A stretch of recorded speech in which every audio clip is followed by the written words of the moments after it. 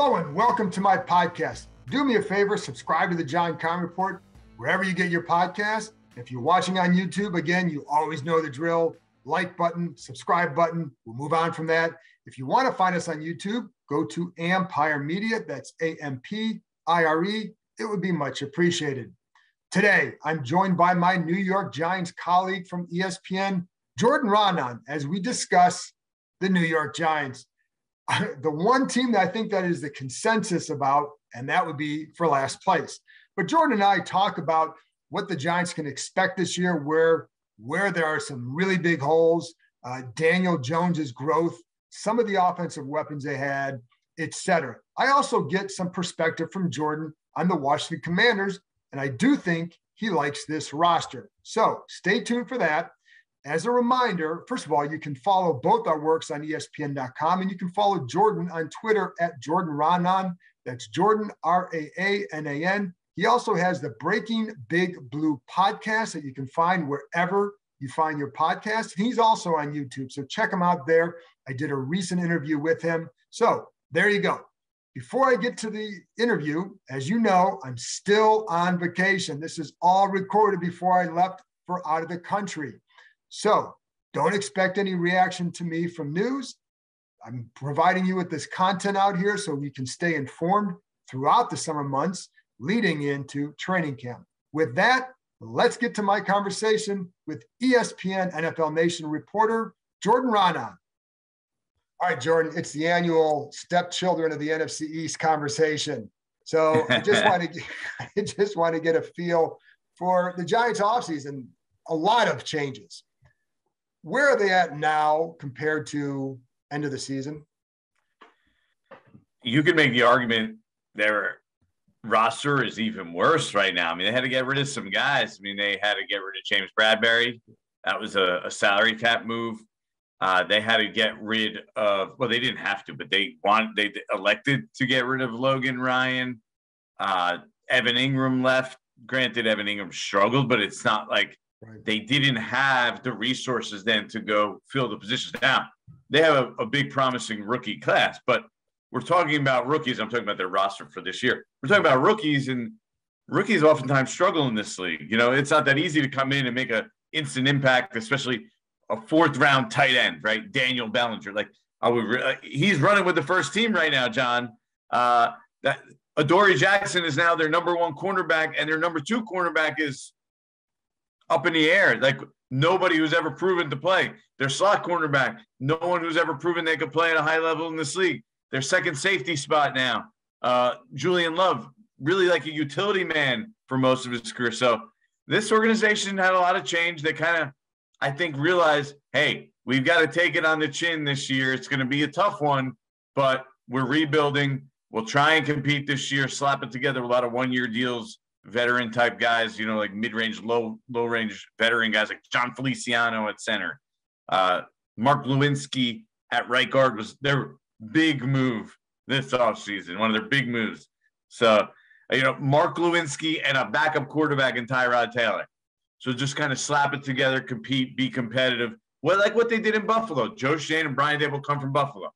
Mm-hmm. When Brandon Beane and Sean McDermott took over there, first year, they did make the playoffs with Tyrod Taylor, but they just tried to slap it together. Second year, drafted Josh Allen. Now we see where that franchise is now. Well, it's in that you have that kind of a year this year, you can be in a position to draft somebody from what should be a good quarterback class.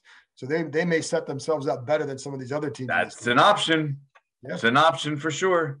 I mean, so that, which of course, yeah. And like, so where is Daniel Jones at this point with everything? I mean, it's every year, it's the same, seems to be the same conversation with him, you know, Pro Bowler against Washington and then, you know, everywhere else. But where are they at with him? And I mean, clearly this is, I mean, if things don't change, it's going to be his last year, probably, seems.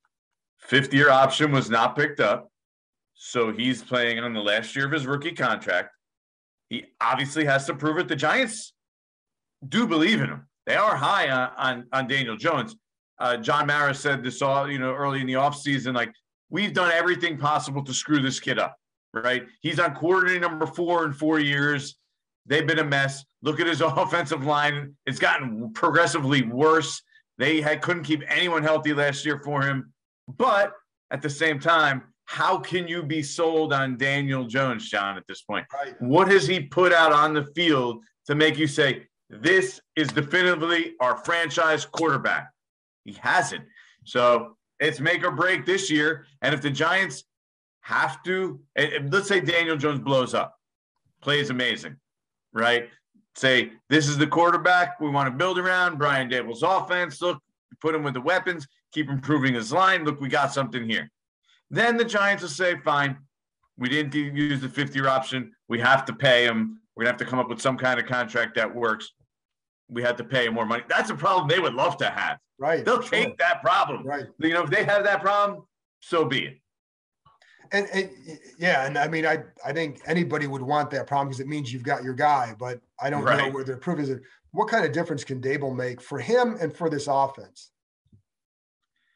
I think he can make a substantial difference. I mean, Jason Garrett came in with question marks, seemed like he had a very outdated offense, was just not very, 2022 or whatever year we're in now. That was 2020 when he showed up.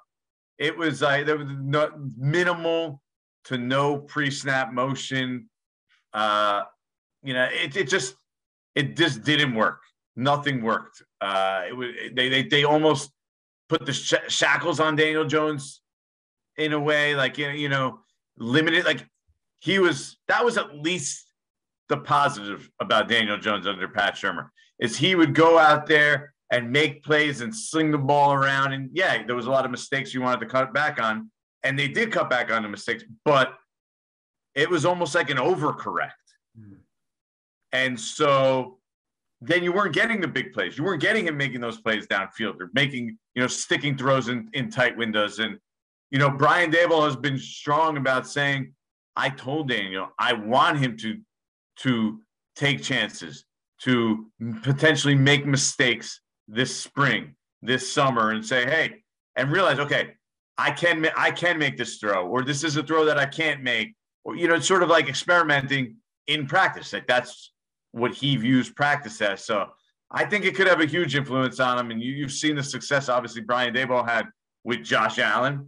I like to use the term, they want to turn Daniel Jones into the Jersey Josh Allen, which even if that's like 60%, 70% of Josh Allen, who wouldn't take 70% of Josh Allen? The dude's an MVP candidate, for God's sakes. Jersey Josh, there you go. Josh Allen. How much fun is it to That is so not Daniel Jones, by the way. Not even close. How much fun is it to cover a new coach every couple of years? I'm jaded, I'll tell you that much. I'm sure you feel this, but like you hear the same song and it's, oh, this guy, he's good, he's player friendly. This one, we need a disciplinarian, and you go back and forth, and you hear the flip side and the optimism, and like I'm jaded at this point, and I'm like, until I see the product on the field, we'll see. And you're in that cycle and you're in that circle. And from a personal perspective, it sucks because I'm having to, meet new people and create new sources every 2 years. So I would appreciate if they could kind of put a halt on this at some point. And the funny thing is, even here, like that's how it was in the early 2000s here, whereas every few years, but at least like they stuck with Gruden for 6 years. Right. Yeah. And now like this is Rivera's third year. So there's like, this is a model of stability compared to that. They haven't won, but yeah, Bruce Allen lasted a long time, man. 10 years. Yeah. He lasted a long time. Quite a decade. And that, yeah, I mean, they haven't won, so it hasn't paid off. But the fact that they lasted that long while they haven't won is quite an eye-opening thing, by the way. Right, and Rivera's not going to be any trouble unless they have some disastrous year, which I would have a hard time seeing, barring catastrophic injuries. But, who the heck knows?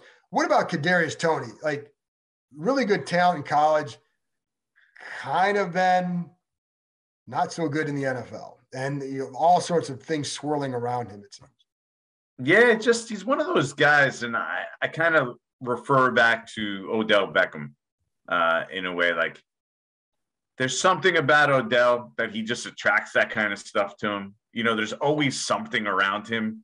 Well, Kadarius Toney is sort of in that boat. I mean, he's proven to be so far, 16 months he's been on the Giants. I mean, I could put a list up of things. The guy got COVID twice during that time. You know, like you name it, and it's happened to him. And granted, I'm not saying that's his fault, but right. But it's just who knows? Who knows? Happen. He might have put himself in a bad situation. Who knows? We don't know the details of that. But his wrong size shoes, like that doesn't that doesn't happen to anybody. He couldn't practice because he had the wrong size cleats, and then the injuries are starting to pile up. Hamstring, knee, shoulder. Little by little. We've only been here a short period of time, so very good talent. We saw it for like 6 quarters last year, but the health is definitely a concern. And whether he's really going to put in that work when he's not in the facility is something when I spoke to people on the previous coaching staff that they had questions about. They said they wouldn't get rid of him. Like getting rid of him would be a mistake. This guy could be a top receiver in the NFL, but there's questions, and he didn't. It was reported that he had a procedure on his knee this spring, and didn't do anything in the spring. Now again, didn't show up for the beginning of OTAs the first week or so. Maybe it was because he was having that procedure, but anyway, always something seems to be there. Yeah, it does. You wrote a story recently on Saquon Barkley, getting that swagger back. Expectations there. I went to OTAs and minicamp without much expectation. Maybe I'm a sucker for this because I did it every year with Evan Ingram. But when you watch Saquon Barkley run around in shorts and a helmet, no full pads, you're like, okay. Look at the physical skills. That's enticing. He looks good. He's catching a ball out of the backfield. He's a supreme athlete. Maybe he lost a little bit with the injuries over the years, but he's still, when you watch him on the field, size, speed, ability to move and cut, you're like, wow. And so I'm kind of back there again. You still want to sit there and be in the wait and see mode. Like, all right, this is all fine and dandy. Again, probably jaded me, because I've seen it over and over. Right. But you sit there and you say, well, all right, stay healthy. Do it on the field. Let me see it on the field before I really, really believe it. I'm not sure how I'm not like 1,000,000% jaded at this point, to be honest. So maybe it's the difference between being the Jersey and in DC. I don't know. And I am to a point, but like sometimes you get I am a natural cynicist, let's say. Well, and I think sometimes you get fooled by some things, or like the one thing here though, Jordan, like they've been close enough each year, like 7 to 9 wins. You're like, hey, you make these couple moves. If these guys stay healthy, then you get to here. So like the scenario is not unrealistic. That's the thing here. That's been the difference. Yeah. If they're coming off 4 wins, you're going to be more jaded, but you're 7 wins in an injury-filled year. And you think 4 wins. Here we go. Right. And so, but if they were 3 and 13, here we go. Yeah. But these guys were like 7 and 10, and but they had a ton of injuries, and they upgraded a quarterback, and they did all this. So then it's like, well, can they get there? Well, yeah. Will they? I don't know. But I only get to the defense. John, let me tell you the difference. Okay. Washington. I almost called them the R word again. I don't know how you go by and never say it. I almost did on the radio the other day. But Washington, like you said, they've had some good years, decent years. They haven't been terrible. The Giants, I just want you to know the depths that they've fallen. The last 5 years, the worst team in the NFL, tied with the New York Jets, is the New York Giants. Record-wise, 5 full years. We're talking about the worst team in the NFL. They're in that level. Like, the Jaguars have a better record. The Texans have a better – they've at least had a good season here or there, right? This is the company that they're keeping right now. It's the Jets and the Giants. Go Meadowlands. Well, how do you I'm going to get to the defense in a minute, but how do you view Washington at this point? And, and I don't know how much you've focused on what they've done, but they got Carson Wentz, some of the stuff. how do you view them as a contender in this division? Yeah, it's curious because we were asked to rank the teams, and I just sat down to do it, and I didn't actually even do it yet. I'm tempted to, because I like to think outside the box, to put Washington first because I do like their team. Like, I like a lot of the pieces that they have. Like, I felt they were a quarterback away. Now, every year we fill in mediocre quarterback, and we're like, well, he's better than the other slop they had last year, right? Like, each year it's like, well, he's better than the slop we had the previous year, and he's better than the slop we had the previous year before that. But, I mean, I was once a big Carson Wentz guy, but he's not ultimately the answer, right? But I do think that they could be pretty good. I think that their weapons are improving. I don't know why they don't like Antonio Gibson as much as everybody else in the world, but I think they do. I think they just want someone else. They don't. Yeah, they do like him. I think they also want someone else with him, though, for durability purposes. Yeah, a little bit of that, and then also I think Brian Robinson's maybe a more natural runner. So but I think they see Antonio. So who knows? Like, this is what they say, but actions we'll see. We'll see how. But they've been adding some playmakers around on the offense. I like Jahan Dotson.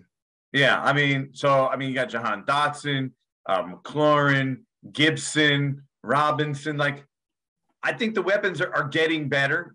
They're getting there. So I think they could be okay offensively. Defensively is where, I mean, their front seven should be really good. It wasn't great last year, but it should be really good.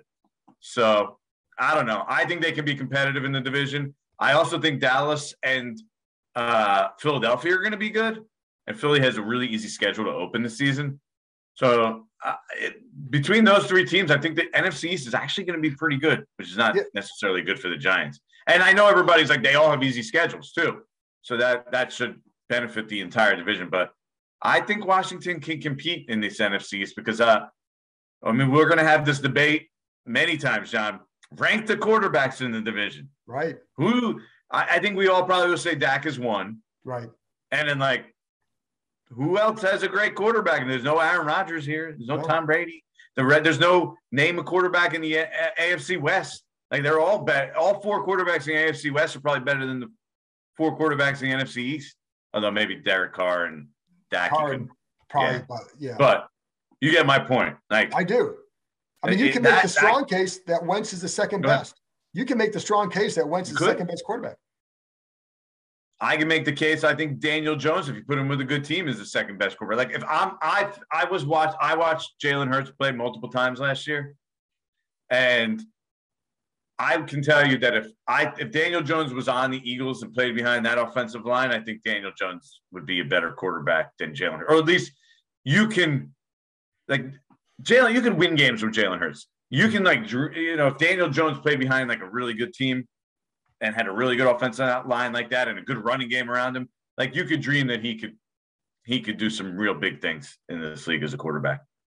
So let's go to the Giants defense real quick. Kayvon Thibodeau, big guy, and Wink Martindale are the two big changes. What is the impact for them with those two potentially this year? Well, you look at Wink Martindale and you say, okay, the key here is, especially with the secondary I named before, they're going to have to create pressure. Right. And that's kind of what Wink does. But at the same time, there's a point where if your cornerbacks are not good enough and your secondary is really not good enough, you're going to get shredded, which is what happened last year in Baltimore. Like, he had nothing left. He even made a comment like, what he learned from last year, you don't shop for cornerbacks at DoorDash. Yes. Like, it's kind of what the Giants did the next week. They went and picked up two Ravens castaways, from the past few years in the middle of the spring because they realized, whoa, what do we got out here? Not much. So it could be a long year for the defense on that side, unless the pass rush with Wink creating stuff. I mean, the idea in his defense is create the illusion at the line of scrimmage that everybody's coming and you don't know where it's actually coming from. And that's partly why Kayvon Thibodeau was their guy, because they like him moving around. He's had some success in the middle. You could put him as a stand-up linebacker or anywhere in the formation. He could rush on the edge. That first step is dangerous when you can have him in a lot of different spots. So I expect him to be used all over the field. And I mean, it's hard to see him completely failing. I mean, he's a pretty good premium athlete. He's a really good athlete. So, you know, I don't think and I talk to a lot of people. The misconception to me is the expectation that he's not in the same stratosphere as Chase Young as a prospect. To people, I mean, pretty much to a man, people I talk to, is like, he looks like he's a good player. Like in a normal year, he would have been like a borderline top 10 pick. But this draft was really short on high end guys. It was. That he kind of got bumped up, and people seem to have this impression because of what they thought going into his senior year that he was, you know, a number one pick type kind of guy, which turned out to not really be the case. Right. But he should and could be a good player, and I expect him to do damage. The fact that they have him and Azeez Ojulari, well, maybe I'm not blown away by either of them this year. It gives them two at least legit pass rushers. John, Giants had one pass rush, one edge rusher in the last 8 years that reached double-digit sacks, and that was Marcus Golden. So the Giants, who you think of this defensive team pass rush, like that's their history, right? Hasn't been there. Yeah, I'm going to say that's not a good stat. No. You want your edge rushers to get double-digit. I mean, pretty much every team has an edge rusher that gets double-digit sacks. Yes, you know, you over there might have two guys get double-digit sacks if they stay healthy in the same year. And then it's like with Chase, for Chase, it's going to be about when does he come back, because we don't know yet. Is he going to be back for the start of the season? Is it going to be a few games in? And the one thing I like that they're saying is that they're not putting a time, even as people close to them, we're not putting a timetable on. There's no, as Griffin once said, all in for week one. But that's going to be the key there. But yes, they have the potential for two guys to do that. So, you know, we'll see if it happens. But when they say that means that when they say that means they're usually ready for week one, but they don't want to put that pressure on him to be ready. And then if he's not ready for week one, people think, oh, he had a setback, it's got slower than usual. So, right. And it'll be a tricky one because the timetable of his recovery, and they had to do, you know, they had to take some stuff from his left knee, put in the right. So it makes it a more complicated situation, which maybe lengthens the timetable. But yes, I mean, the worst thing to me that you can do is put a time and say like, oh, we'll be back by then. And then you're not, because it's like, well, you said you're going to be back. What's the issue? Well, the issue is you're just recovering from a torn ACL. So, you know. Saquon was in this exact boat last year. Didn't start practicing until the middle of the summer, really kind of late in the summer, actually, August. And he did get ramped up for week one, and it really wasn't, you know, he wasn't good. It took him till like week 4 till you kind of started seeing, you know, the explosiveness. But they didn't want to say the whole summer that the goal was to be back week one, which it was the goal to be back week one. Yeah, you know, and what, you know, would be interesting or fun again is if these two teams actually played like meaningful. I guess they played a meaningful game, and well, not for this team, it was in 2016 but like just to get some big games. Yeah. In this, I want to see some big games in this division again. So it's not like a December slog where you feel like you're going to exhibition games. The one team in this 5-year stretch the Giants have had success against, by the way, John. There you go. I'm telling you, like Daniel Jones, you're going to build a statue just based off what he did against these guys. So I know. How do you not rank him the second best quarterback in the NFC East? Every time you see him, the guy's playing like, Patrick Mahomes. Because I watch other games too. The other 15 in the season. So, all right, man. Well, thanks a lot for coming on. Anytime. We'll do it again soon, John. All right.